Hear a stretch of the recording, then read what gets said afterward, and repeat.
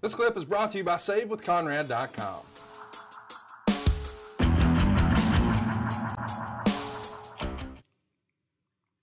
Let's talk about Rocky King. We got another question. We've never really talked about him. Craig Fightmaster wants to know, any good Rocky King stories? I have one. Okay, you're going to have to picture this. Now, show finishes in Fayetteville, North Carolina. And I think I'm with Bobby Eaton. I think we're riding together.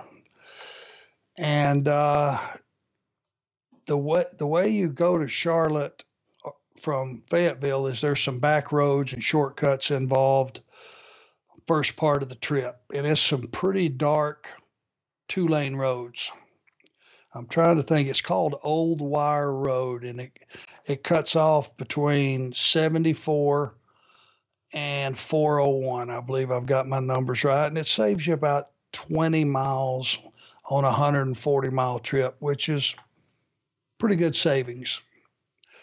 So we're going down the road, and I see this car in front of us, and he's got the dome light on, and he's not going very fast. About, I think it's 55 mile an hour speed limit, and he's doing about 40.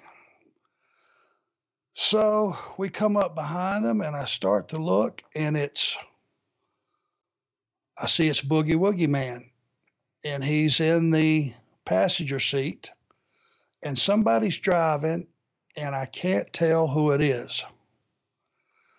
So pull up, start to go around him. I get a stretch of road. I pull up to pass him. I look over, and it's Rocky King, and he's driving Boogie. That's fine. Well and good. Young boy, veteran.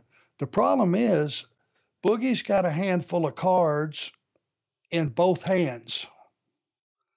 He has somehow convinced Rocky that they can play cards and gamble going down the road, and he'll just hold Rocky's hand for him. Oh my gosh.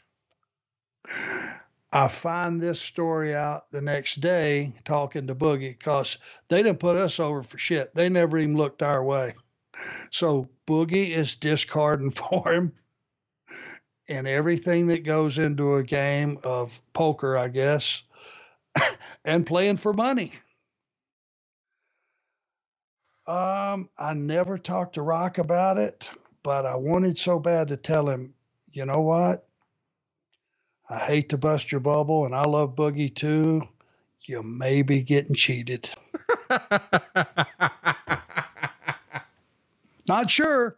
Just saying. Hypothetically. Potentially. Great question here about travel. All in Mike 51 wants to know, how many pairs of trunks or boots would you pack on a typical weekly loop?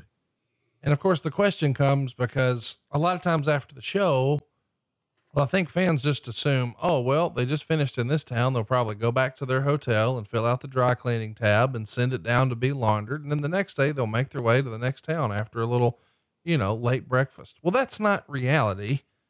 Tell everybody how that really worked. How many pairs of trunks or boots, and how would you take care of those in the middle of that loop? If you're going to be gone, say 7 days. Right. This one never ended up biting us on the ass, to my knowledge. It never did me. I won't say it didn't happen to other people, but for 7 days, I would say you pack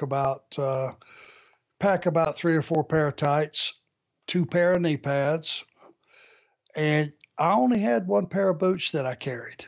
And that's the part that it's amazing, since we're talking about it, it's a good question, that I never had a boot blow out on me, walk out of a hotel and forget to pack my boots. Because the first thing you did when you got back from a show, if you're going to go down to the bar and have a couple beverages, or if you were going to go eat, or if you were just going to go straight to bed when you got back, it didn't matter. But even if you drove 300 miles and got to the town at 5 a.m, same routine.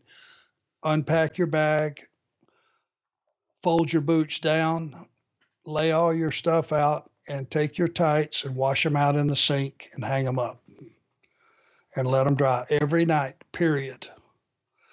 So that stuff would dry out overnight. And because there's nothing worse, and it got as much heat on you as a lot of things, not as much as being a thief or reckless, but maybe being a loudmouth or a smart ass or being late all the time or being disrespectful, maybe in the locker room a little bit or something. This was right up there with that group of shenanigans. If you had stinky gear in those close quarters, that was heat. Because it literally took 3 minutes to throw them in a sink, run it full of hot water, take some shampoo and wash your tights out, and then let them dry overnight. You could get two wears out of them at least that way. Even with them getting stretched out and all that other stuff, you could still get 2 wears. So, for a 7-day run, if you had 4 pair of tights with you, you were pretty golden. Your knee pads would get stretched out a little bit, and they'd need to go in a dryer, washed and in a dryer. So you always brought an extra pair of knee pads. That was my formula. Hey, it's Conrad Thompson. Thanks for checking out the podcast here on YouTube. Be sure to hit the subscribe button and the notifications bell so you get a notice anytime we upload some new content. And go save yourself some money right now. If you're in a 30-year loan or you have credit card debt, it's not a matter of if I can save you money. It's a matter of how much. Find out right now for free at SaveWithConrad.com.